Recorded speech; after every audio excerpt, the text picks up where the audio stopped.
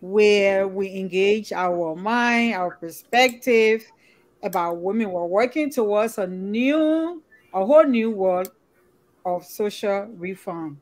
So on this program, we'll be discussing gender. We usually discuss gender equality or gender justice in our societies.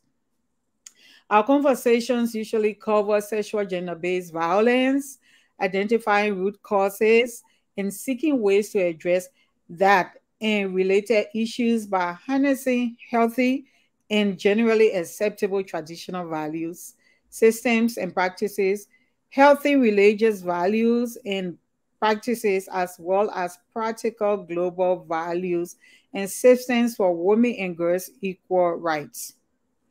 We hope that such conversations will contribute to changing mindset and attitude about women and girls' human rights and lead to a shift in our culture of impunity. So we talk about women education and empowerment, women achievement, women advancement, domestic violence issue, rape, sexual abuse, harassment, resources, and support. We're trying together to build a community to celebrate, to support, and inform each other about women and their contribution in our world. Hence, a new day on Focus on Liberia. Today, speaking with us on the new day is Susan E. Lindsey. Susan is the author of Liberty Brought Us Here. This is it.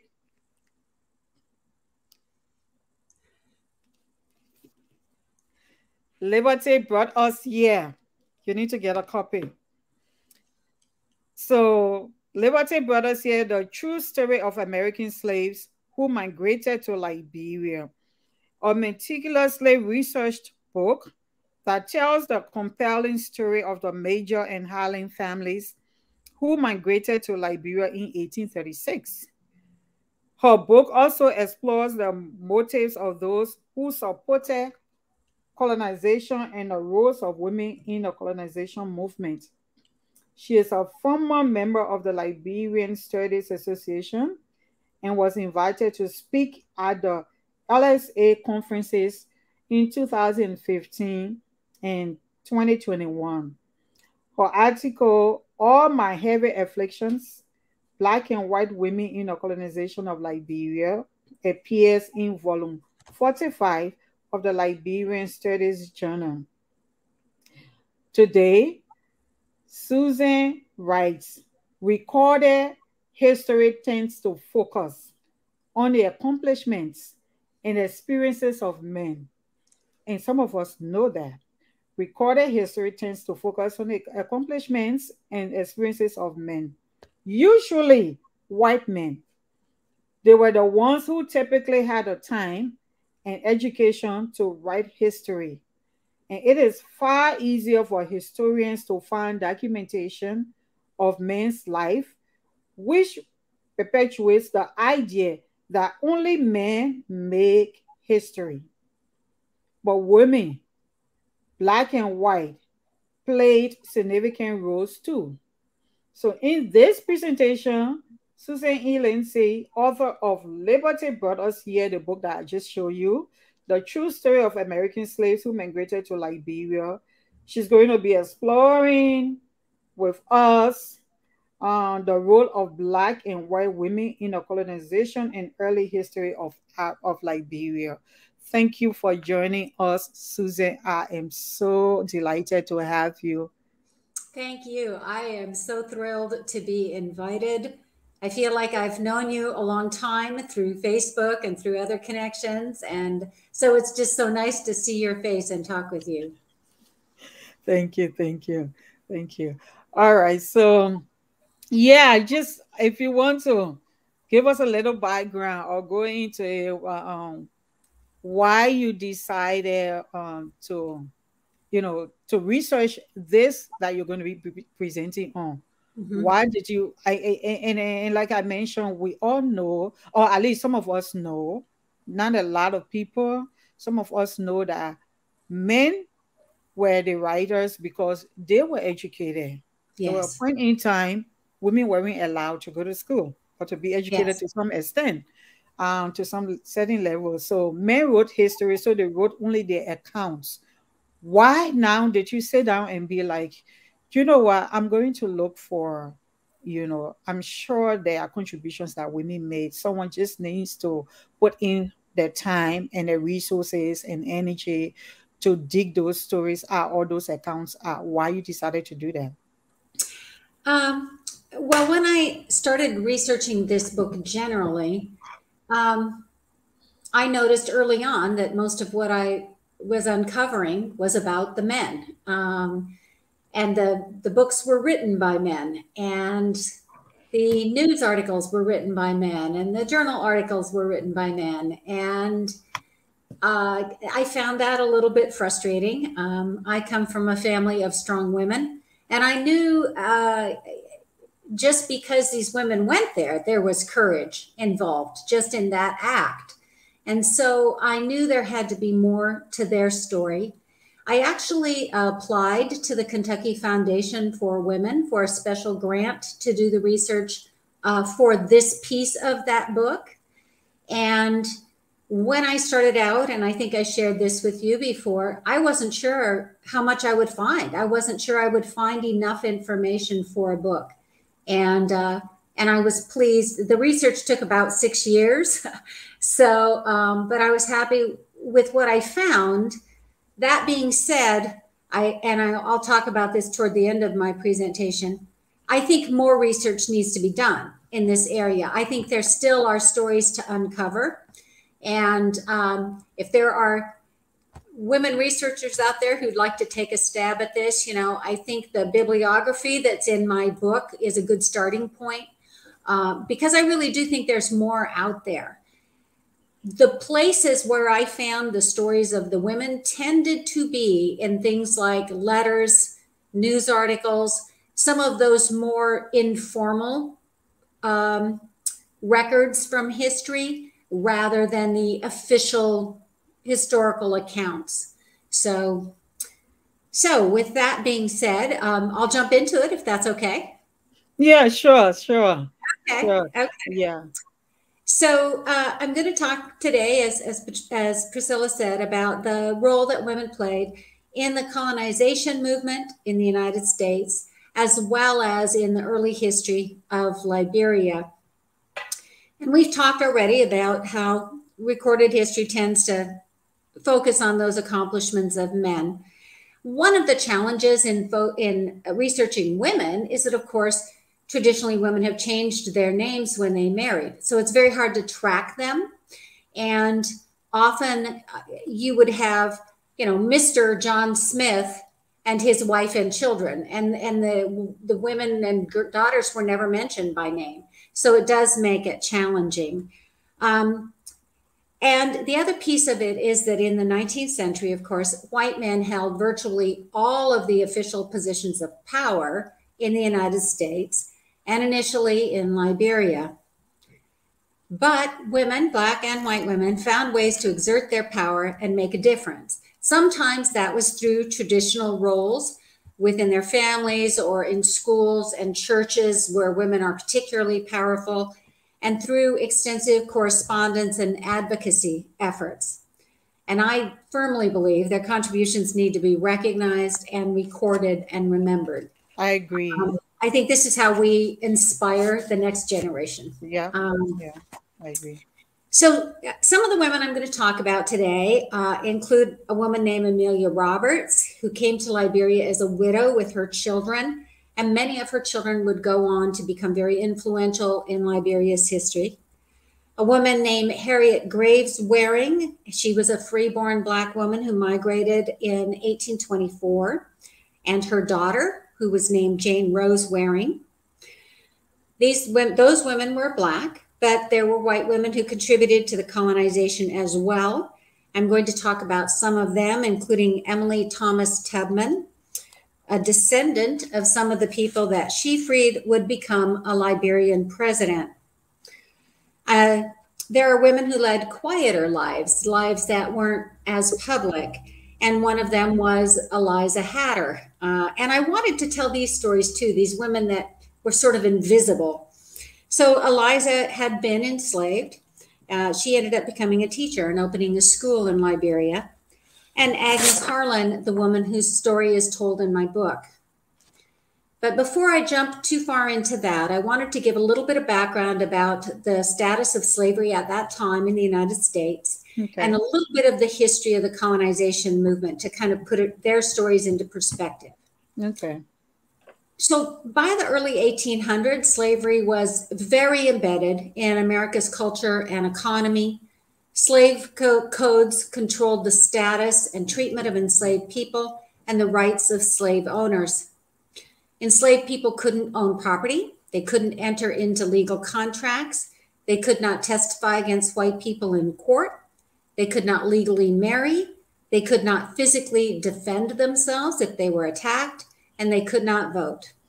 They could not gather unless a white person was present. They could not associate with free Black people, and they weren't allowed to leave their owner's property without permission. In almost all the southern states, laws prohibited them from learning to read and write. Now, by 1808, the United States had banned the importation of enslaved people. So no new slaves were coming in. Now, that's not quite true because there were some that were still smuggled in illegally. But generally, the importation of slaves stopped in 1808. And the northern states had, of course, abolished slavery, but it continued in the South. And the law at that time said that any child born to an enslaved woman became a slave from birth. So the number of enslaved people grew. Even though more weren't being imported, it grew through the birth of these children. But at the same time, the number of free Black people in the United States also grew. By 1820, there were about 230,000 free Black people in the United States. And this occurred because some owners were deciding to free their enslaved people. And there were some slaves who purchased their own freedom.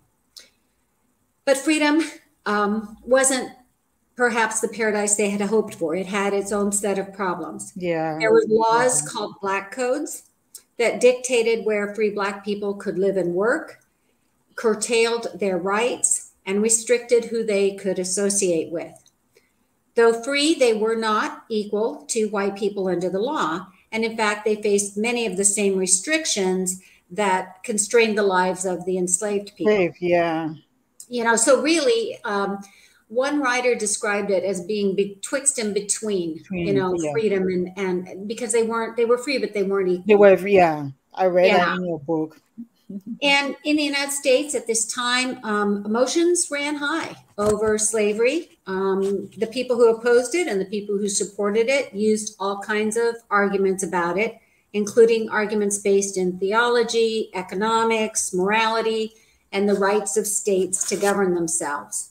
Yeah. But even those people who wanted to end slavery couldn't agree on how to do it.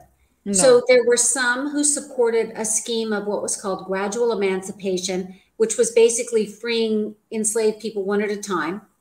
There were others who supported the idea of immediate and complete abolition of slavery across the land, so making it illegal all over the United States. But very few white people at the time, even those who were zealous abolitionists, very few of them supported equal rights for Black people. And many, perhaps most white people at the time, believed that white people and free Black people could not peacefully live together. So the idea of the colonization movement came out of this situation. And the idea behind it was to help free Black people migrate somewhere else where they could live freer lives. There were a lot of different reasons why people supported it, and some of them were pretty noble reasons, and some of them were pretty bad reasons. But for decades, colonization was a common topic of discussion in parlors and on front porches. This was not something that was sort of a last-minute idea or a half-baked idea. This was something that was really considered for quite a while before it was put into action. Newspapers reported on these discussions. Editors vigorously debated the pros and cons, and Americans discussed colonization in houses of worship and in both houses of Congress. Finally, in the last days of 1816, it was right at the end of December in 1816, a group of white men, many of whom were slave owners, met in Washington, D.C., and they formed the American Colonization Society. Now, I want to point out this group was a private organization from the start. This was not a government department. It was not a government program or a government agency. Their stated purpose was, quote, to promote and execute a plan for colonizing with their consent the free people of color residing in our country, in Africa, or such other places as Congress shall deem most expedient. The phrase with their consent was part of the original founding documents. And throughout its history, the American Colonization Society emphasized voluntary immigration. They did not want to be deporting or exiling people. Now, many white people supported colonization, as I said, for a lot of different reasons. And many white people opposed it. And likewise, some Black people, including freeborn and formerly enslaved people, supported colonization, and others opposed it. I'm sorry. I know we had said you go ahead to the end before I ask question. I just can't resist in throwing this in to say that people say, and I got a part where they are with their consent, but yet they were making freedom conditioned upon the fact that you had to leave. That there were states, you're right in that there were states and counties that required that. In some states, you could not free people unless they left and went somewhere else. Now, it didn't have to be Liberia. They could have gone to a northern state or somewhere else. Okay. But those were laws passed within the states and counties or cities. It was not the Colonization Society itself that was making that requirement. And there were some owners who said to their enslaved people, I will free you, but only if you go to Liberia. Yeah. So it wasn't the Colonization Society making that condition, but yes, that did sometimes happen. So, okay. But as I said, the society started in 1816. It lasted almost a century, which shocked me, until 1913. And the Colonization Society and its affiliates, altogether, about 16,000 Black people left the United States to start new lives in Liberia. That's a lot. As far as my research goes, I've not been able to discover any other out-migration out of the United States that was any larger. Now, somebody told me they thought there was one that was larger, but I've not been able to find proof of that. Yeah. And in those first 2 decades of colonization, almost half of those immigrants were women or girls, 45%. And many of the adult women were widows or single mothers. Yeah. That's a big, big step to take, to go to another country and take your children. I think it took a lot of courage. So I wanted to talk just real briefly about the role that the lives that enslaved Black women would have had at the time. They typically had very hard lives. They worked from dawn till dusk. One historian outlined the typical responsibilities this way. Slaves worked in the kitchens and smokehouses to produce 3 meals a day, except perhaps on Sunday, and to hang and smoke innumerable pounds of pork. Slaves waited on tables. Slaves washed and ironed, took up and put down carpets, carried the huge steaming pots for the preservation of fruit, lifted barrels in which cucumbers soaked in brine, pried open the barrels of flour, swept the floors and dusted furniture, hoed and weeded gardens, collected eggs from poultry, spun and wove and sewed household linens and, quote, Negro clothes. One historian theorized that free Black women may have seen colonization in Liberia as a means of empowerment, an opportunity for autonomy and independence. They would have welcomed the broader rights that were afforded to them in Liberia, rights they would not have had in the U.S. even if they were freed. In Liberia, single women were eligible for land grants, And the 1847 Constitution protected women's properties from their husbands' creditors.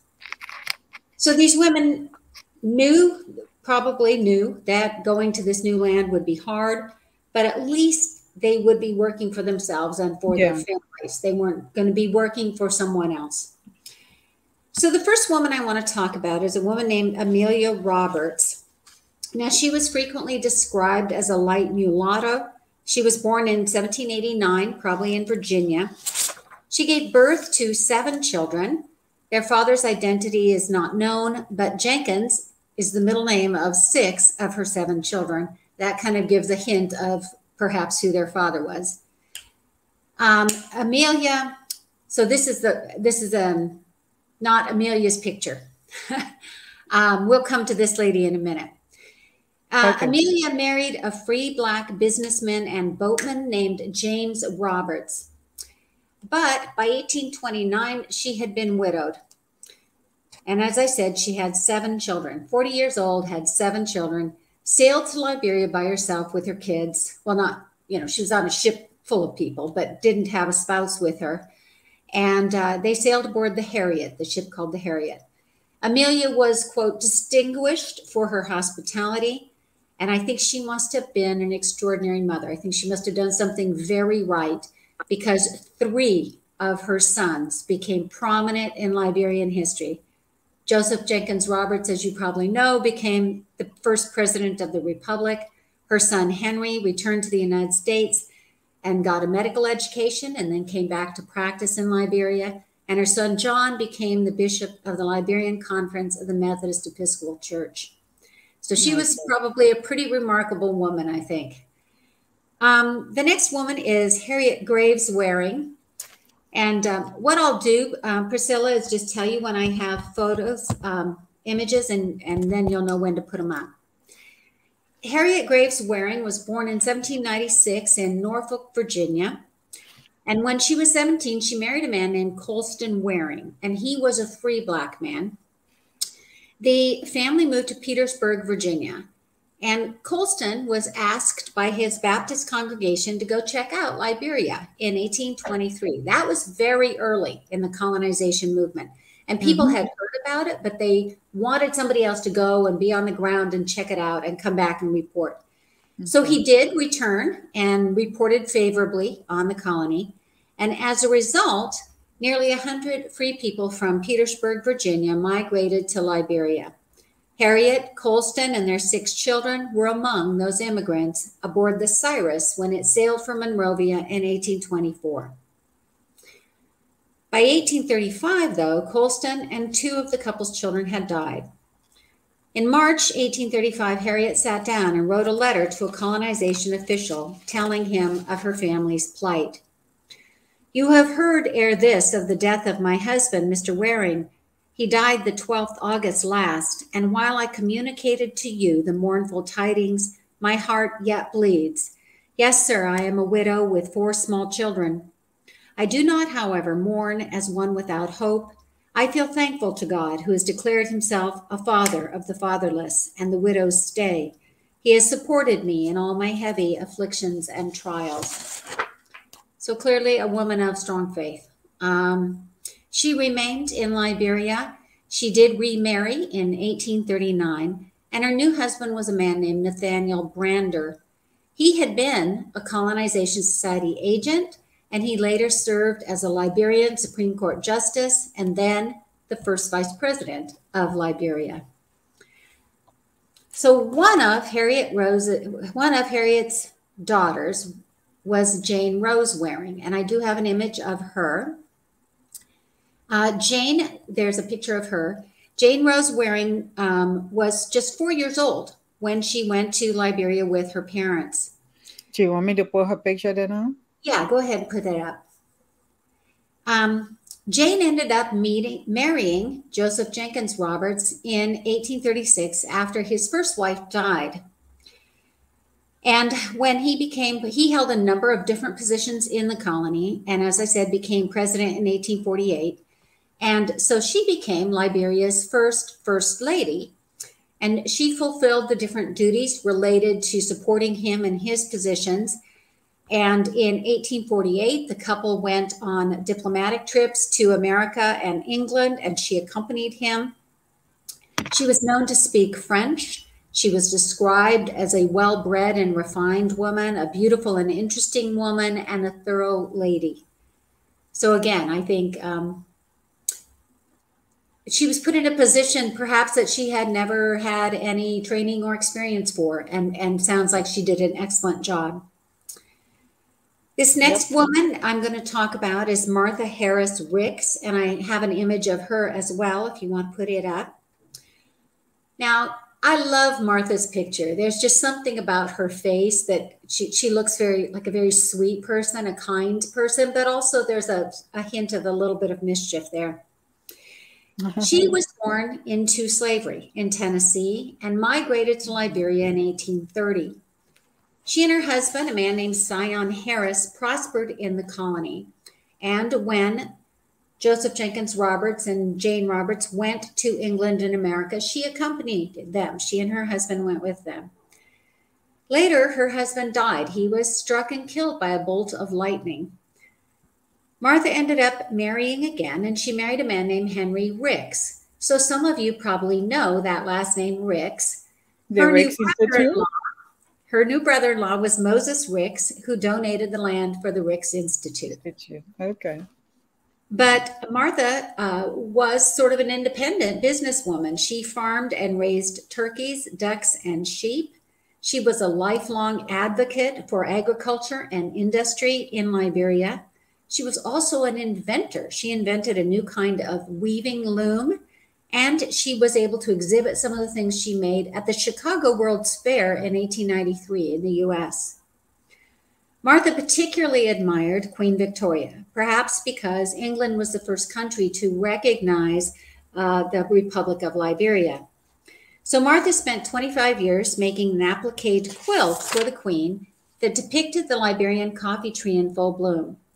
When Martha was an elderly woman, she traveled to England, and there, with the aid of the Liberian ambassador, she was able to gain an audience with the Queen and presented her with the quilt. Yeah. Now, the story of Martha giving the quilt to the Queen has sometimes been disputed, but a news article about this exchange appeared in the Liberian Gazette Monrovia in September of 1892, and that was reprinted from the London Daily Graphic of July 1892. So that was a contemporary account, and it included a photo of Martha Ricks. So I think the account is probably true. That seemed to me to lend a lot of credibility to that story. So now I'm going to talk a little bit about a woman who's not as well known, Eliza Hatter. I don't have a photo of her. Eliza was 21 years old when she came to Liberia. She had been born into slavery, but then freed by her owner, a Virginia woman named Christian Blackburn.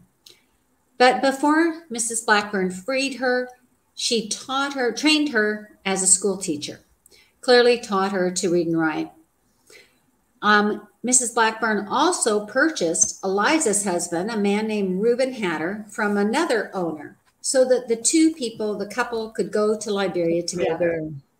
No, and when you think of the value of a male slave at that time, that was a significant investment in money for her to do that.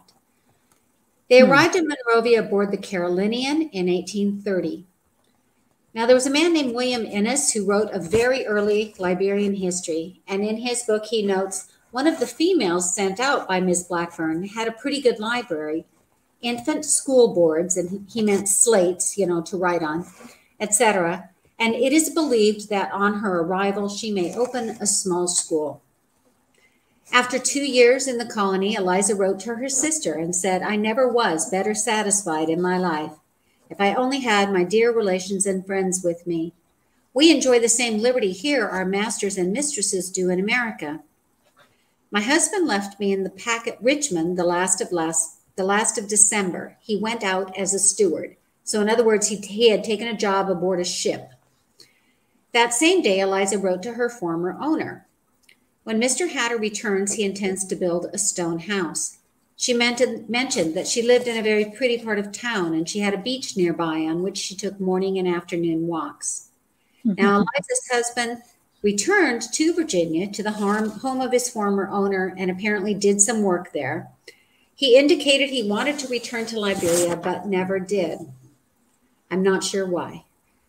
Eliza died of what was labeled decline when she was 36 years old, and that same year, Reuben applied for his Seaman Protection Certificate in Philadelphia. So that indicates to me he was going to continue a life at sea. Agnes Harlan is the woman that I write about in my book. She and her family. She was formerly enslaved in Kentucky. Her husband was a man named Enoch, and he had been born into slavery, but was freed in 1825. And he and Agnes together had 7 children, 5 sons and 2 daughters. But Enoch died sometime between 1831 and 1836, when Agnes and her children sailed for Liberia. Now, her oldest son... single mother of 7 children. Yes, yeah. And to bring all those children all that way and, you know, stepping into the unknown, it really was a leap of faith. Her oldest son, Louis, I am sure she was counting on him to be a help with her. Yeah. But he died of malaria within just a few months, 2 or 3 months after arriving. By 1851, 3 more of her sons were dead. So 4 of her 5 sons. Her daughters did survive. They went on to marry 2 men who were also new settlers in Liberia. And Agnes's sole surviving son, John Wesley Harlan, became a minister in the Methodist Episcopal Church. He also became a member of the Liberian House of Representatives, representing Grand Bassa County. So I think, again, Agnes must have been a pretty strong individual, but also a pretty influential mother with her children. So these women who stepped aboard these Liberian-bound ships made great sacrifices. They often paid a heavy price. I think it's important to remember that even though they were of African descent, they were not African. They had been born and raised in the United States, as had their parents and very likely their grandparents and maybe even great-grandparents.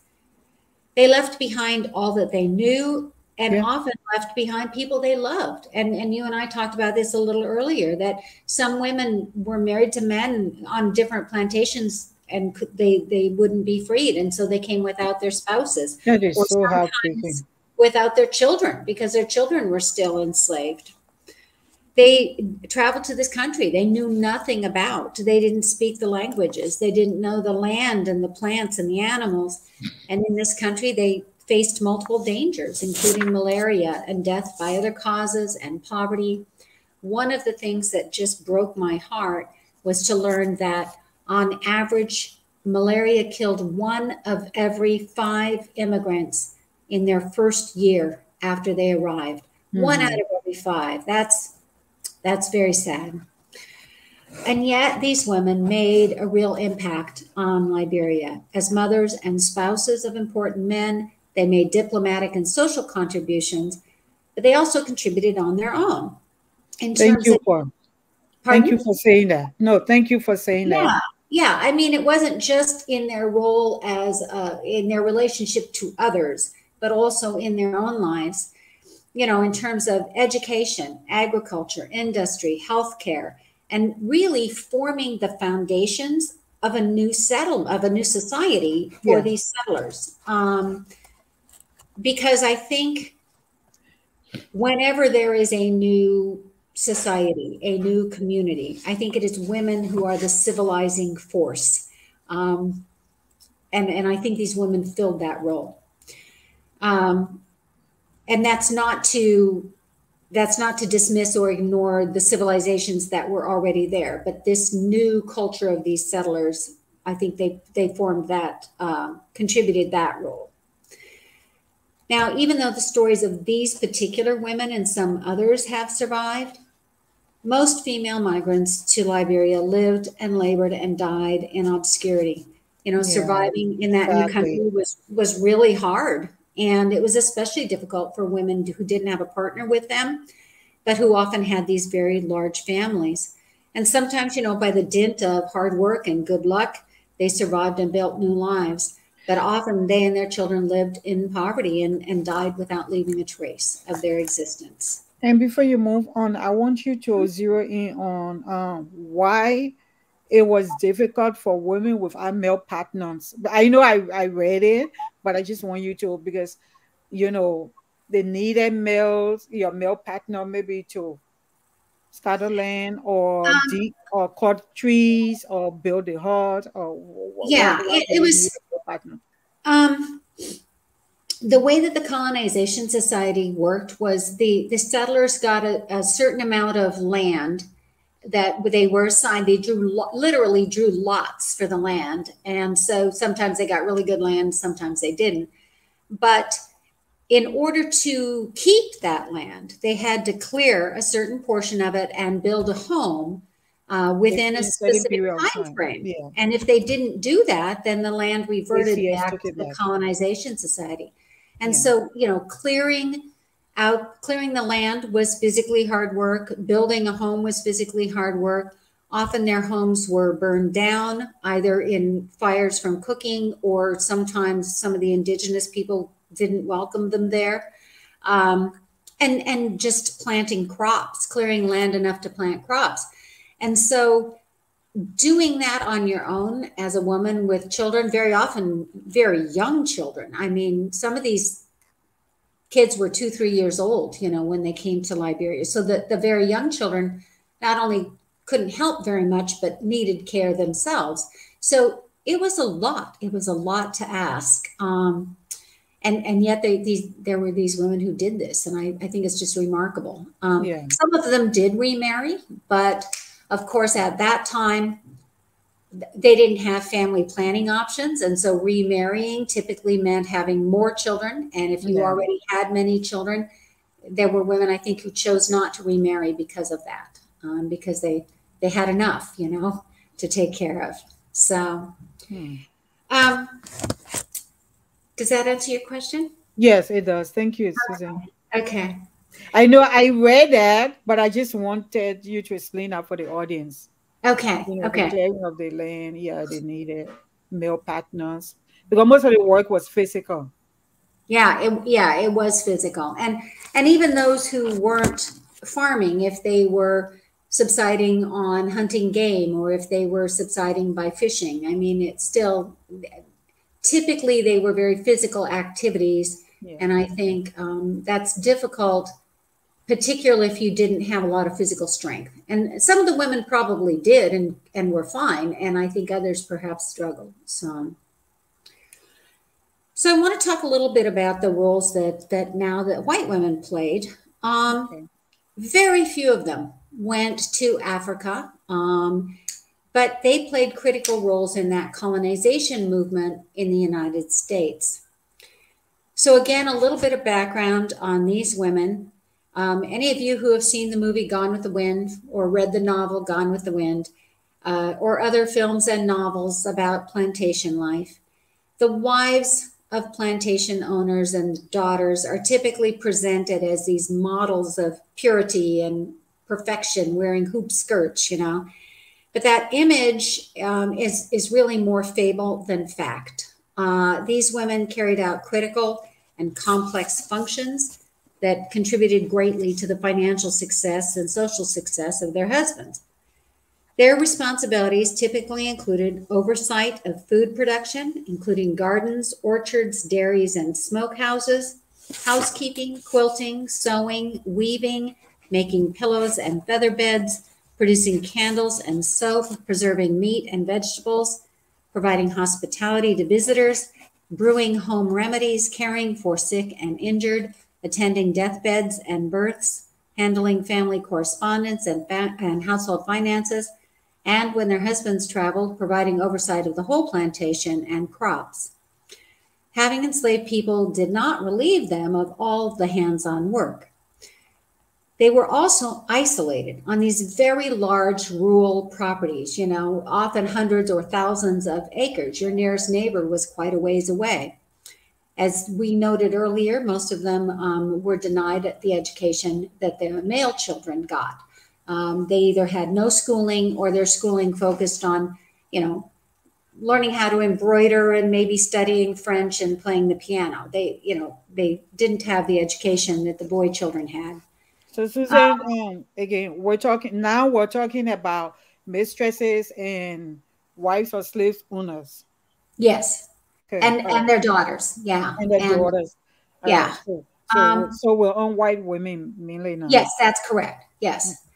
And they were discouraged from being involved in politics or current affairs. It was sort of, that was a thing for men to do, and women weren't supposed to be thinking about that. They weren't allowed to travel without chaperones, which limited their mobility and increased their isolation. Almost like what's happening in some Arab countries now. Yes. I mean, what was happening, and women were only allowed to drive on their own. And I thought of that too. That it's a means of control. Yeah. You know, when women can't think for themselves and go anywhere on their own. And America has evolved to some extent from that point that you're talking about now in history. And it sounds like going back to that time, because now they're taking away women autonomy to their body and interfering with women reproductive health. But let's just I agree. I think it's a scary time in U.S. politics, but that's for another topic. But yes, I agree with you. These women also typically had very large families. I read somewhere that at that time, it was common for a couple to assume they would lose half of their children before adulthood. And so they typically had families that were 10, 11, 12 children. And they were expected to take in orphans from their family if other relatives died, or unmarried female relatives. So these households were typically very big. And not all, but many plantation mistresses were also exposed every single day to evidence in the form of mixed race children that their sons or husbands were sexually assaulting Black women. Yeah. And there wasn't a lot that they could do about it. They didn't have the power to stop them. Now, the constraints and restrictions on the lives of these white women cannot be compared, of course, to those born by enslaved people. And I'm not trying to say that they were equal, but those restrictions on their lives are relevant. Those women had few legal rights, and they lacked independence and a political voice. They had limited educations, experience, and perspectives, very little free time, a lot of responsibility, and almost no control or power to make decisions. The wife of a slave owner was as completely under his control as were his enslaved people. So I was surprised to learn that although 90% of all slave owners were men in the United States, 21% of those who emancipated and colonized enslaved people were female. Women were also more likely to engage in multiple acts of manumission, freeing people, and they typically freed a greater proportion of their enslaved people. So can you go over that again? You want me to say it again? Yeah, that so there were more males in owners of enslaved people. Yes, 90% of all slave owners were men. Were males, but women were more likely to free when they were. Yep. And that was after their husbands died or something and they inherited. Sometimes. There were circumstances where you might have a married woman whose father died and specifically left slaves to her, and so she had legal control over them. Okay. That wasn't typical, but it did happen sometimes. Or a woman who might have entered a marriage already owning enslaved people. But clearly, the husbands typically controlled those things. But yes, women were like twice as likely to do this as men were.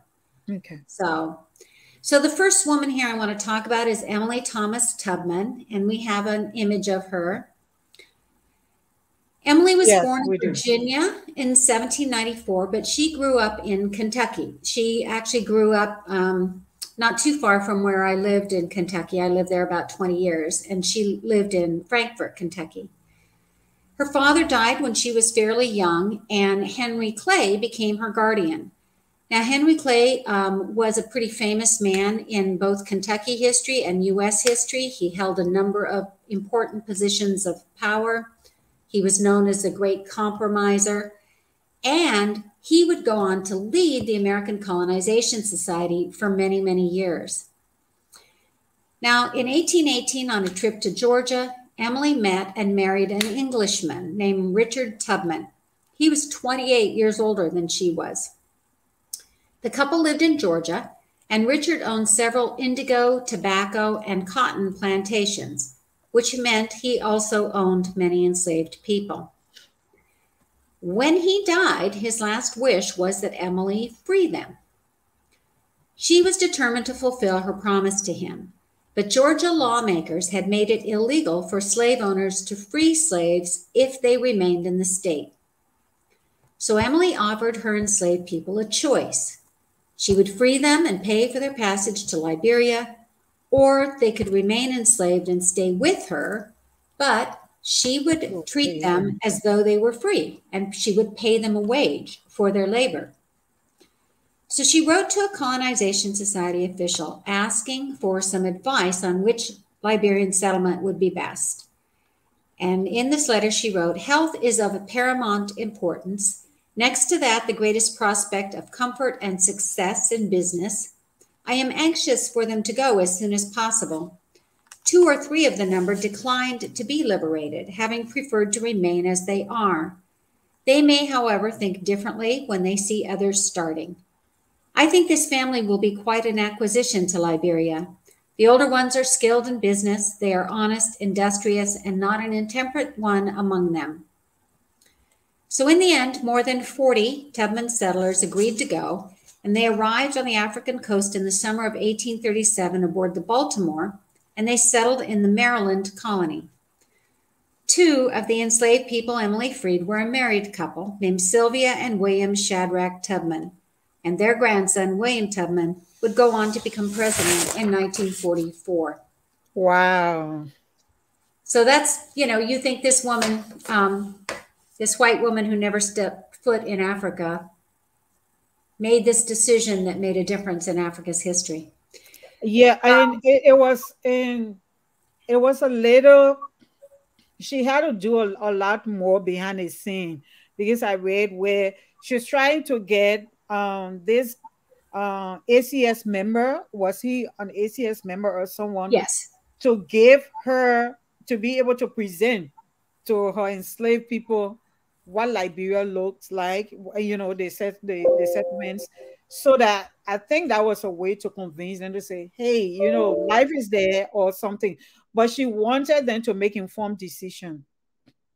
And so she tried writing him, and then he wouldn't show up. And she tried a couple of times. So she had to go to DC herself from Kentucky after she wrote.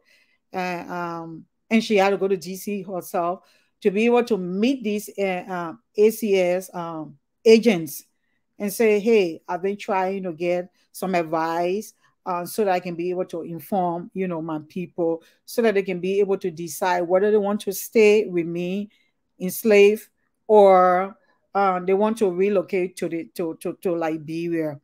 And like Susan said, and then she said, I'm not going to keep them as enslaved people. I'm going to pay them and treat them as free people. But then I don't want to go into all of Susan's presentation, but she ended up dealing with the colonization society that was working directly with Maryland settlement, because I think the group that was dealing with that were in New York or something, they were dealing with Monrovia settlement or Basako, and she became impatient with them, and so she started dealing with with, I didn't want to go deep into your presentation, so I'm sounding like I'm not sure to give you the chance to be able to explain that. So I was still talking about Emily, the effort she made at the point where she became impatient and she had to go. Can you hear me, Susan? Okay. Maybe Dennis, we should take a break now while Susan try to go in and out.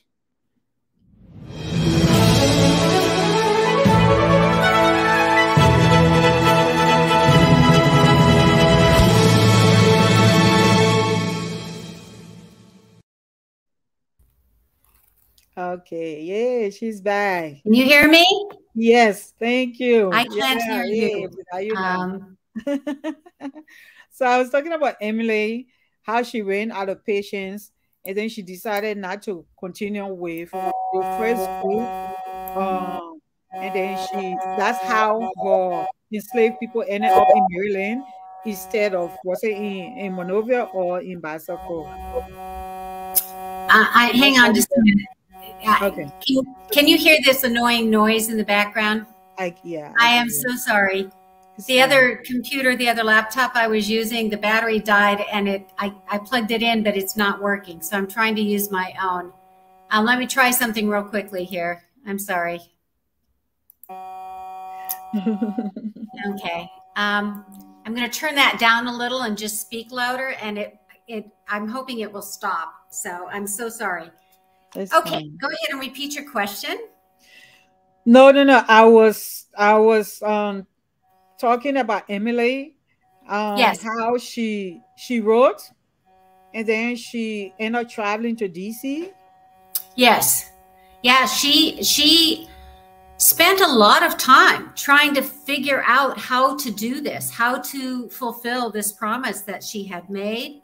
Sure. And she wrote to people. She went to Washington, D.C. Her brother was an attorney, and so she sought his advice. And finally, she ended up, instead of working with the American Colonization Society, she worked with the Maryland one. And that was how she finally was able to, get her people to Liberia. So I think that's why the Totmans came from that end. Yeah, I think so too. I think so too. Liberia, from Maryland. Hang on just a second. I want to check my power system, make sure this one doesn't crash. Hang on. Okay. In the meantime, I'm going to go ahead and read some comments. I hope you can hear me, even though you're not on right now, but I hope you can hear me. So, let me see the beginning. Okay. All right, I'm back. Okay. I was going to read some comments. Do you want me to do that? Okay. Honorable William K. Clay Sr. say he's watching from Maryland. Thank you, Honorable Clay. Anita say, what a strong woman, when you were talking about the women who migrated and had to do it all on their own. Yeah. Yes. Thank you, Anita, for your contribution. She said, as a Black African woman, I see Jane as a white woman, and yet she was not. I think Jane is the mother, the first lady. Yes, and her mother was mixed race, and so and I think actually Joseph Jenkins Roberts was pretty white skinned too. He had a lot of white ancestry. So yeah. Anita again, she says interesting. And Honorable William Clay Sr. say, wow. Thanks ever so much. I honestly, greatly, sincerely appreciate.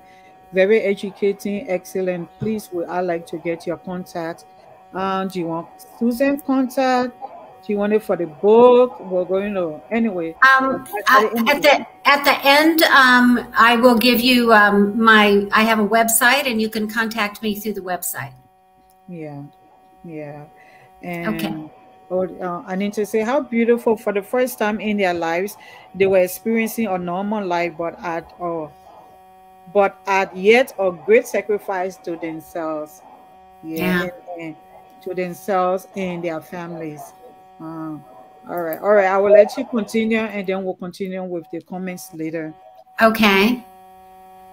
All right. So I'll just finish up real quickly with Emily's story. There were some individuals who chose not to go to Liberia, and those people ended up staying with Emily in Georgia. And of course, they were still enslaved there. But she kept her promise to them. She provided individual parcels of land for them Susan, to you're a farm. little low. Pardon? You're a little low now. Can A you? little too. Okay. Is that better? Can you hear me I better? mean, the volume. Okay. Let me turn it up, but then we'll have this you are noise still in the low. background. I'm sorry. No, that's fine. Okay. She did provide individual parcels of land for them. She equipped them to be independent farmers, and she did pay wages to them. And that was those that stayed? That was very unusual at that time. Those that didn't go to Liberia, you mean? Yes, those who chose to stay in Georgia. Yeah. Anne Randolph Page of Virginia was another prominent white female colonizationist. She was related to George Washington and Robert E. Lee families, and her husband was a member of the Virginia House of Delegates. Now, she was a deeply religious woman, and this is, nope, we don't have a picture of her. Okay. And she supported emancipation, but her husband did not, and he refused to free the family's slaves. So, after his death, she arranged for at least 24 people to migrate to Liberia. She sent a group in 1832 to Monrovia, another group in 1834 aboard the Nyenator to Adena, another family in the 1830s to Adena, and a final group aboard the Luna in 1836 to Bassa Cove. In sending off one group, I was so touched by this comment. She said, "I yearn to have you in a situation where your children cannot be sold from you. That bitter woe to my view. Your children will receive an education there. You will be as a light set on a hill. The eyes of the world will be upon you if you walk worthily." She also offered education and training to her enslaved people. Many of the immigrants she sent to Liberia had trades. They included a shoemaker, a barrel maker, a wheelwright, and a blacksmith. Now, our last photo here is of a woman named Mary Berkeley Minor Blackford, and she was from Virginia. She was characterized as a firm and long-tried friend of colonization, and as the best known and most active woman in the work of African colonization in Virginia. Mary and her husband both supported colonization, but for very different reasons. She saw it as a step toward emancipation. He saw it as a way to rid Virginia of free Black people, and he refused to free the family's slaves. So even though she couldn't accomplish that in her own family, she sort of found another way to contribute. So in 1829, she founded a women's auxiliary colonization society in her community.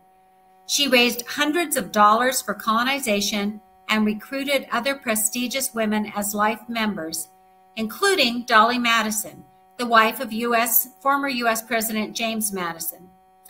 In about 1834, she organized the auxiliary into a group promoting the education of girls, and they helped fund a girls' academy in Liberia. And one more, Margaret Mercer. Margaret was a well-educated woman. I don't have a picture of her.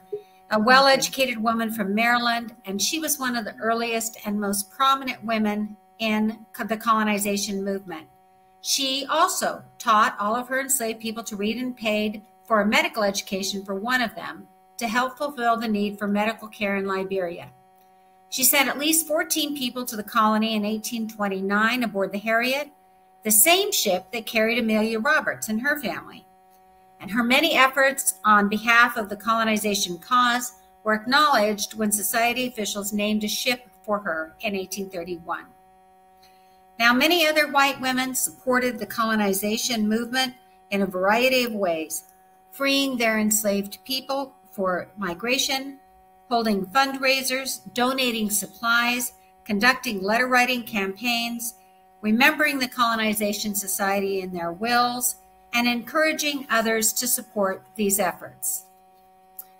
So hang on, this other laptop, I now have it getting powered up again here, and I'm wondering, do you want me to try and switch again or just stay on this? I think you're fine here. You think that's okay? All right. Yeah, I think so, but I don't know. The noise is just a little distracting, but that's okay. Maybe you were hearing it when I'm not hearing any noise anymore. Oh, you're not hearing it? Okay, good. All right, then if it's not bothering you, that's fine. Okay, so like the Black women who went to Liberia, these women also paid a heavy price, but in a different kind of way. When they freed enslaved people, they suffered large financial losses. After freeing her enslaved people, Margaret Mercer started a school that barely paid her bills. She wrote in 1837, "I have been in such a state of absolute starvation that I had not the means of getting dinner for my family for 1 week." Others were socially ostracized or shunned by family members and neighbors. Some even faced threats of physical violence. For example, Anne Page and Margaret Mercer were both labeled troublemakers in their community for their support of colonization. When a woman named Margaret Reed in Mississippi decided to free her enslaved people, a mob comprised of hundreds of armed men showed up at her house and threatened her. Now, sometimes their husbands, sons, or fathers supported the colonization movement and their involvement, and other times they opposed it. There was a man named John Hartwell Cock who was famous in the colonization movement. He was very, very involved in it. And he, in fact, had actually been beaten by his neighbors for his views, but he still supported colonization. But when his wife became involved, he objected. That is the part that confuses me with him. Yeah, he didn't want her involved. And he wrote to a friend, "We must put down the petticoats, at least as far as their claim to take the platform of public debate and enter into the rough and tumble of the war of words." So to be clear, the white women who supported colonization were not saints, and most of them were not interested in equal rights. Some of them saw emancipation as their own emancipation from the domestic responsibilities of owning slaves. Mm-hmm. But I think regardless of their motivations, it's important to remember that their actions did have an enduring impact on Liberia. And that included freeing people who would become critical workers or leaders in the new republic, building schools, training doctors for the community, and the fact that they advocated so openly, their outspokenness may have encouraged other slave owners to free their people as well. Yeah. And so that ended up granting freedom to people who may not otherwise have been free. Yeah. So this discussion and the article that I wrote for the Liberian Studies Journal are limited in several ways. And as I said earlier, I would love to see somebody else pick this up and do some more research. But what I've done here is limited in terms of the period that I looked at. So I looked primarily from the early 1830s to the early 1850s. I also focused mostly on women who were literate and therefore had some kind of historical voice through letters or other means. And of course, these profiles are very brief, they're not in depth.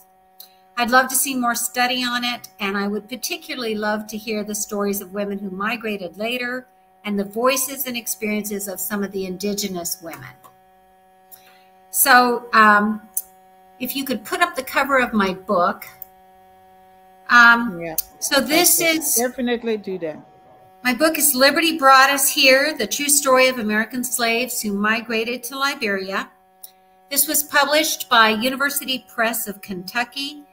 It is available in hardcover, ebook, and audio editions. And copies can be ordered straight from the publisher if you want to order single copies, or you can order them in bulk that way, or through Amazon and other online retailers. And it can also be purchased or ordered through U.S. bookstores and libraries. And so, and then at the very bottom of this slide, leave it up for a second. There is my author website, www.susanelindsey.com. And there's a contact page there. You can just click on that and send me a message. I would love to hear from you. I'd love to hear what you guys think of this. So with that, I'll be happy to take questions or comments. Thank you so much. I have questions, but I will give the audience chance. Okay. I'll give the audience chance. So Miene, I'm sorry if I'm not saying your name right. I'm sorry. He said this program, I don't know, it's a he or she said this program is very educated and interesting. Thank you Thank for you. your feedback. William King said Liberia's strength lies in our history and our unique, diverse relationships with America and the indigenous populace. We should not fight this. Instead, we should lean into this uniqueness and strengths, and we will flourish. No other country on the continent can boast of this or take our place. Thanks, Lindsey and Priscilla. Your research and willingness to share this rich history shows that we are people of substance and great God-given strength. Thank you, William, for the Thank you. kind feedback. Ozia Tedu Fofana says, I'm watching from Japan, free will belt, and I find this interesting. Thank you. Good. All the way from Japan. Flomo, I'm avoiding your first name because I don't know how to say it. Were they in favor, or it's a question, were they in favor or against colonization of Black people or Black nations? Who is it they? Is it a woman? And I hope Susan already, answer your question at the end, but she can go over that again. So Susan, remember, I think the question is whether women were against colonization of Black people or Black nations. Yeah, I think they were in favor of this particular colonization movement. I don't think you can expand that and say that they were in favor of all colonization of all Black nations. And I would like to draw a distinction between the colonization and the creation of, and colonialization, the creation of colonies. The American Colonization Society from the beginning intended that the colony in Liberia would be governed by the people who lived there. And again, this is not a U.S. government agency. It's not the U.S. government taking over a chunk of land to exploit it or exploit the resources or the people. This was a private group sending people to a place where they purchased land, at least they had the treaties, in the hopes that they could set up a colony that they themselves could govern. So I think there's a real distinction between colonializing and colonization. Yeah, I agree. Anita, how fantastic. Thanks, Anita. Thank you, Anita. Anita says, Susan, I'm sure you introduced yourself and spoke of your connection to Liberia. Can you speak to that again? How did this come to be a topic for you? Yeah, that was the first question I asked, but yeah. Go ahead. I actually became interested in this topic when I was doing my own family history research in Kentucky. And I discovered that a neighbor of my great-great-great-grandfather was a man named Ben Major. And he is the man who freed some of the people that I write about in my book. And I read just a little piece that he had freed his people and they went to Liberia and that they wrote back and forth for 15 years. They wrote letters back and forth and he sent them tools and seeds and things. And I just thought it was such a compelling story and it made me very curious. I wanted to know why he did this, if they survived, what happened to them, did they want to go? And so really, at first, I was only researching this topic out of my own curiosity. And then as Priscilla and I discussed earlier, I became interested in the aspect of the women's involvement, because I was discovering that it was easy to find information about men, or easier, much harder to find information about the women. And many of the sources I used were written by men. And so I became curious about the women and what happened with them and what role did they play. So I guess that's how it started. You know, I was curious and I wanted to know more. The research on this took about 6 years, and I researched at the Library of Congress. I researched with newspaper archives. I was able to track down 2 descendants of Ben Major, sisters, who were very helpful, gave me a lot of information about their family. Went to museums and libraries and archives and old cemeteries and attics, and it was a lot of work, but it was also fun. It was like putting together a big puzzle to try and find the answers. Yeah, thank you, Susan. Scott says, Susan, this is excellent. I wish all Liberians are listening. I encourage all Liberians to do their DNA test. Thank you. Who's this? I'm watching from Liberia, and I like the impactful insight. My question is, were the ladies who made the Liberian flag immigrants, or were they children of some of these women who migrated to Liberia? And was there local or indigenous women at the time who also made impact on the lives of the immigrants? Thanks so kindly for the education, and look forward to getting a copy of your book. Thank you, Abraham Morris. Before Susan answer you, let me just let you know that we're going to have a guest next Sunday who's going to go more into indigenous, the local indigenous women at the time, their contribution and impact on the lives of, you know, the formation, all of that, and immigrants. But yeah, Susan, you can go ahead and answer his question. Yes, there. I don't know about all of the ladies who were involved making the Liberian flag, but I do know that at least one of them, Susanna Waring, was the daughter of the woman that I talked about earlier, Harriet Graves Waring. So she would have been Jane Roberts Waring's sister. And so she was involved, and she was involved in the August ceremony where they presented that flag to Joseph Jenkins Roberts, who of course was her brother-in-law. So I don't know the details on all of the other women. I have their names somewhere. I don't have them handy, but yeah, they were certainly involved with that. Okay. All right. Thank you. So next Sunday, we're going to be having Dr. Atimans Gay, and he's going to be going more into that, the ladies that made the flag and the indigenous and local. So yeah. So I hope all of you, you will spread the word out, and you will join us next Sunday. So let's just read a few more comments, and then Susan, I have a question. I'm doing my Scott says, I'm doing my family history research. Please let me know if you need help.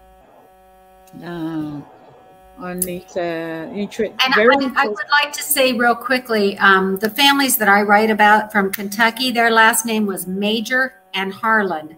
Yeah. And so if you know people with that surname in Liberia, I would love to hear from them. So yeah. And it just a very interesting. Wow, thanks for bringing attention to this. I think it was when you were answering her question about how you decided to look at this subject matter. Yeah, let me see.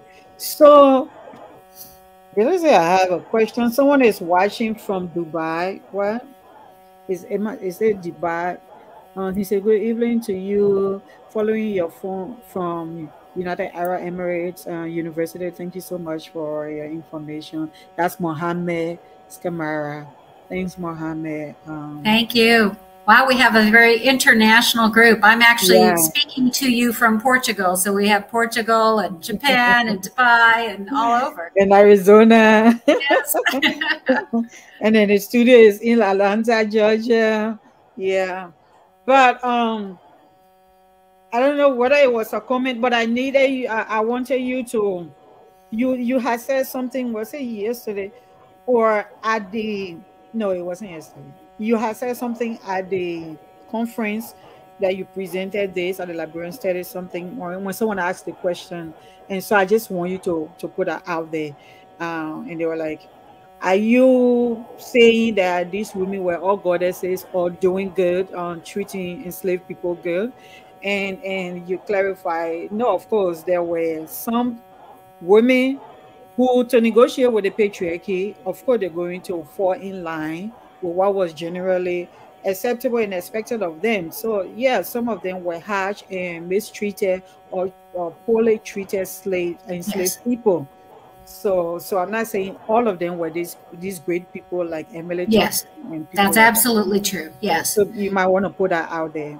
Yeah, I think I mentioned at the end of the presentation, these women weren't all saints. And one of the women who was such an advocate of colonization and really worked hard on it. And in the end, when the Civil War broke out, all of her sons fought for the Confederacy and she supported them. Yeah, that's So, what so there confused are me these as well. contradictions in their behavior that just don't make sense to us. I think their motivations were really mixed. And that's true for the men as well. I think for some of the women, maybe getting that temptation of the slave quarters away from their husband and sons, that was part of it. I think there certainly were men who had fathered children with their enslaved women who sent their own children to Liberia to get rid of the mistakes. There were people who genuinely had a humanitarian motivation. They wanted a better life for people, and they realized with the Black codes that they could not have that life in the United States, at least not at that point in time. And there were some people who did it out of missionary reasons, with the idea that enslaved people who had been Christianized would go to Africa and preach and evangelize there. There were people who did it for commercial reasons. Since the slave trade, the importation of slaves had been banned, maybe there's another way there. Maybe there are other products that the U.S. can get trade with Africa. So I think there were lots of different reasons why people did it. And I do think there were some people that it was just plain racism. They just out and out didn't want free Black people. So, I think that was true for the men and the women who supported it, that there was a real mix of motivations, and they didn't always make sense. They were complex and contradictory. Yeah. But I just, for some reason, I admire Emily. Yes. She was young, to have that kind of heart and mind as a young woman, because the guy she married was 28 years older than her. And yes. when I first started to read that, I was thinking, okay, why do you, like, besides him, most of the slaves, the owners of enslaved people, where they will pass on the freeing of these people in a will to their sons or something and say, free yes. them. And then I'm thinking, okay, why are you passing on the bulk of the responsibility? If you want them to be free, why didn't you free them?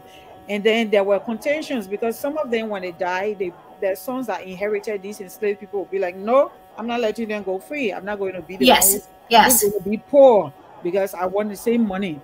But then as I read about Totman's husband, then I saw that you had mentioned it in the state of Georgia. They had this legislation that they weren't allowing people to be free, and it created a lot of bottlenecks for that.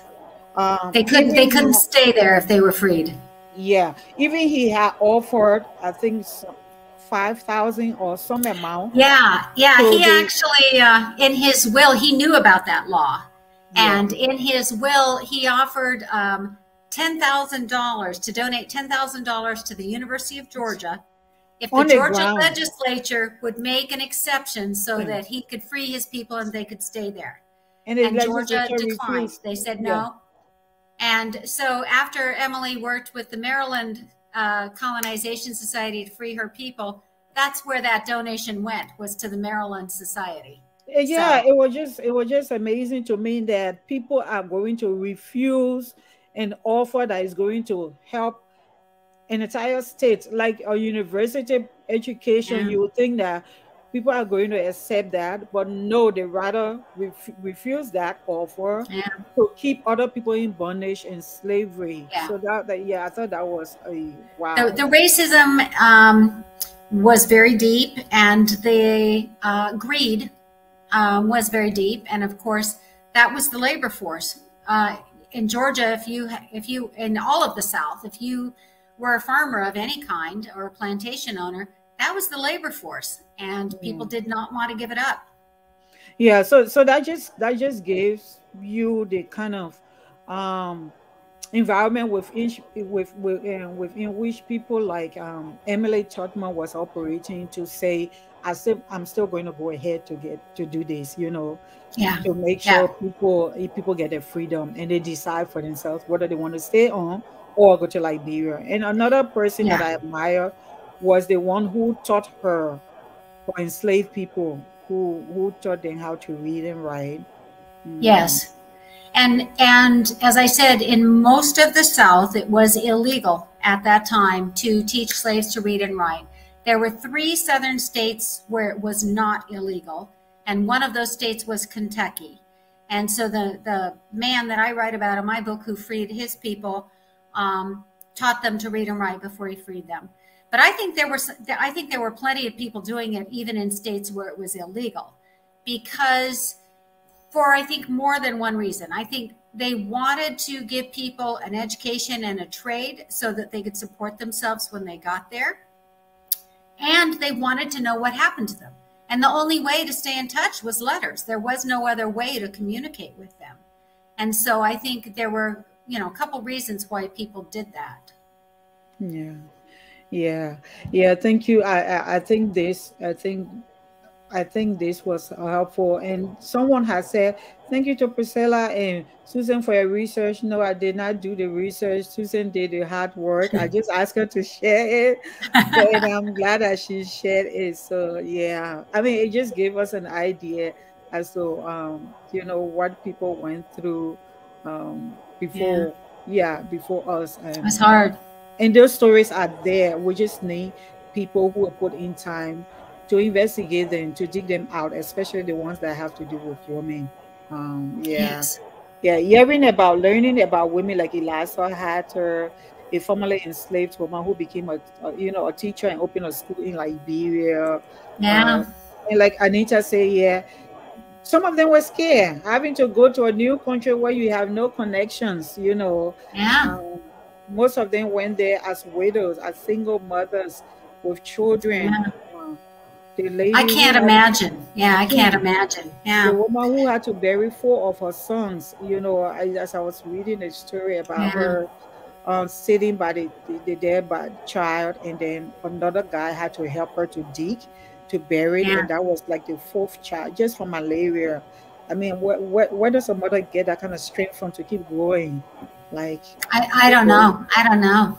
to keep And burying your and children? there were so many stories like that. There was one family that went on the same ship with the Major and Harlan families. There was a family named Buckner, and I think they had 7 or 8 kids. And within a year, both parents and like 6 of the children had died.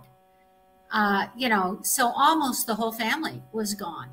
And I can't imagine how you keep moving forward with that kind of grief. I can. I can. I can. I So, can. I can. And they weren't familiar with malaria, so they didn't even know how to treat malaria, how to prevent no, themselves. at that time they didn't understand that No. they would contract it from mosquito bites. Yeah. Um, they They did thought it was figure from. out that going out in the evening was Yeah. dangerous, but they didn't Yeah. connect it to the mosquitoes. Yeah. And so, I do think I think that's a case where the indigenous people were really helpful to them, because I think they probably helped them understand how to stay safer, and maybe, had some of their traditional treatments and things that they could help them with. Yeah. So, it was a rough time. Yeah, Yeah. it was, and it was also sad But then at the same time, I couldn't help. I chuckled when I read that, you know, they would think that catching malaria was coming from staying up late at night. And I'm like, but then Yeah. a lot of people will die from malaria. Yeah, if Well, you have to lock yeah. yourself indoors in the And evening, there it's was one difficult to man who said that it came from eating too much fruits and vegetables. vegetable. Yes. Yeah, Yeah. yeah, yeah. Okay. So we have like 3 more minutes. Let me just read few more comments, and then Susan, you can give us your parting statement or comment. Yeah. Um. Jawi Ken, yeah, say, do you think the purpose of Liberia's founding is actualized? I don't even know whether, but hold on to that. Let me just read the other few, then you can, if you want to respond to that. Abraham Morris say, here, Abraham K. Morris, yeah, there's a famous man in Liberia who have an estate in Cornwall with the name Taylor Major. Okay, he's responding to Yeah. Taylor Major, Okay. you said. I did reach out to some people that, through the Liberian Studies Association, some people had mentioned some of the majors, and I did reach out to a handful of them. I can't recall if he was one of them, but the ones that I reached out to either didn't have any information or didn't want to be a part of the project. So, Okay. All right. Um, but thank you. I appreciate that tip. thank you, Maurice. Marcus will and Neil Williams say, watching from Pinsville, Dupo Road, Zuba Town, Monrovia, Liberia. Thanks, Marcus. Thank you, Um, Marcus. um, JCD, treating enslaved people. I think he's skeptical. Treating enslaved people good. It sounds like it is skepticism. Anita, Mami said they too see people are watching from Liberia. Yes. Yeah, it's Yes. good. It's good. Scott says, Susan, you can read a book written by Dr. Rachel Hall on Afrique shores. That will give you additional information. Another area of study is the establishment of the Liberian Episcopal Church. Okay. Thank you. Maybe it's how you can do that, and then you and I can talk. Focus on Liberia. Um, Benedict, we are high. Thanks so much. Thank you, Thank Benedict. you. Um, yeah. Let's just go. There are a lot of comments, and I don't want them to get on my back for another show that's coming on soon. So, Susan, you want to what? Larry David say, let me resist it. I can't resist this one. All right, I need to say, I read somewhere that most people who were in favor of free slave did not want them staying in the United States. Yeah, and I That think is, Susan mentioned yeah, that. that is generally true. Yes. Yeah. So Larry now says the author unfortunately overlooked the role that free African Americans play in their liberation. So Larry, we were trying to like the title of the show is we're talking about the role of white and black women. So this is not about the entire liberation movement or whatever that happened at that time. We're focusing on the role of women. And Susan did not even cover all of the women, like she mentioned. Uh, Hmm. and I mean, like I said to you, next we're going to have somebody else talking from another perspective. So we're not looking at African American role. We're looking at women, and we're looking at the role of women. So I hope that helps. Um, it seems difficult. Okay, so Susan, let's go give your parting comment. Give your parting comment, Susan. Otherwise, I'll keep reading comments. So go ahead and give us your parting comment. I'm pleased to see all the involvement. I'm pleased to see the nice comments and questions from people. It's I don't present myself as an expert on all of Liberian history or modern day Liberia. I'm not. My research was focused on this particular era and these particular stories. But in the United States, the story of the colonization of Liberia is not well known. And I really felt like it was important to preserve these stories and to let other people know this history. and I hope it's been helpful to people. I think that most people have enjoyed reading it, and I've gotten some really good comments from people that, wow, I didn't know this happened. I had no idea that this happened. And in fact, I have had some Liberian people tell me that they didn't understand as much of the colonization movement as I've explored in the book. So I appreciate all of you coming and attending this, and I appreciate your good questions. And again, thank you, Priscilla, and Focus on Liberia for inviting me. Of course, of course. Thank you so much, Susan. Like you said, their recorded history tends to focus on the accomplishments and experiences of men, usually white men. Yes. Because even most of what we know, one of our presenters, the presenter of our history channel called Famule, she mentioned that yesterday, that we tend to, even those who study, tend to focus on the narrative or the perspective or accounts of Europeans. So, Yeah. and that's what, and those Europeans, mostly they can be men. Yes. So that's what Susan is saying here. So that's what we're talking.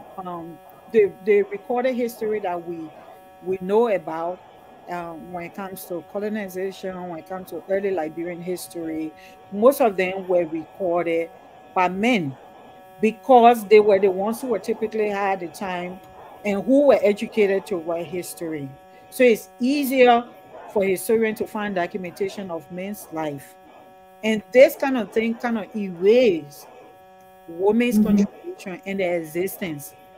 Yeah. That's what the new day is about. And that's Yeah. why we have Susan coming to tell us. So we know this is not an exhaustive history of from the formation of Liberia. Please, if you have done research or if you have something to share, New Day is about women accomplishment, contribution, challenges, and what everything that affect women. Reach out to me. Let's talk about it. Thank you for staying with us. All of you who stayed on, thank you. And hope you can join us next Sunday. We'll have Dr. Artemus Gay with us. Thank you so much. Dr. Gay is wonderful. I've heard him speak before. He is. I heard him speak to before, and I have his book. And we've been going back and forth with notes on next week. So good. I know it's going to be great next week. So, but yeah, you were also a very great presenter. Thank you so much, Susan. I appreciate it. Oh, you're welcome. You are welcome. Okay. All right. Thank you. All right, folks. See you next Sunday. Take care. Bye-bye. All right. Bye-bye.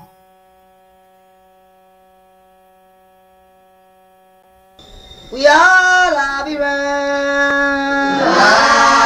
Liberia is our home. Liberia people.